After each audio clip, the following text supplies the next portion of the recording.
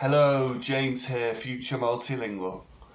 Today we are premiering, that's right, premiering a new type of video.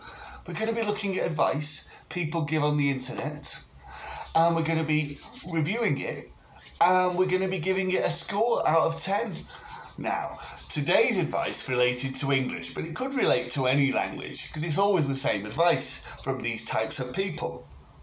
And what it said is, if you want to know all of the hundreds or thousands, or I don't know how many, phrasal verbs in English and all the different ways they're used and how they're sort of used structurally differently, you should memorise them and write out sentences. And apparently that's the most efficient way to learn the phrasal verbs.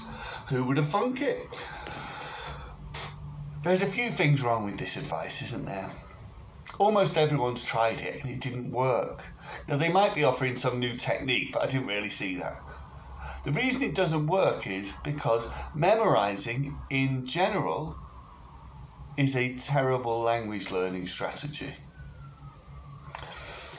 The reason this is there aren't, as the makers of this video seem to think, just one type of memory. There isn't just one type of memory. I'm getting all confused, aren't I? Yeah, there isn't just one type of memory. We have explicit memory and implicit memory. Explicit memory has the following qualities. You deliberately memorise things, you know what it is you're memorising, yeah, and you store them in a certain part of the brain, and you often forget them. Implicit memory has these qualities.